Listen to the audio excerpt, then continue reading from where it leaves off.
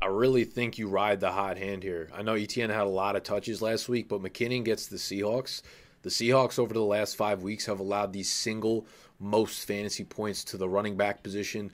McKinnon clearly has the trust of Mahomes, of the coaching staff, of everybody in Kansas City. We saw him go bonkers down the stretch last year. It seems like it's going to be a lot of the same. ETN plays against the New York Jets, which is obviously a super tough defense to have success against. Probably have the volume.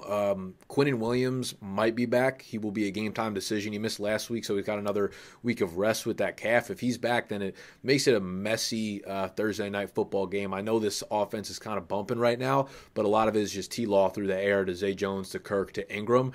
And ETN really hasn't been like a high upside player. So I think I roll McKinnon based on matchup and just his overall volume and explosiveness recently. Also, disclaimer, I haven't done my rankings at all for this week yet, so this is subject to change.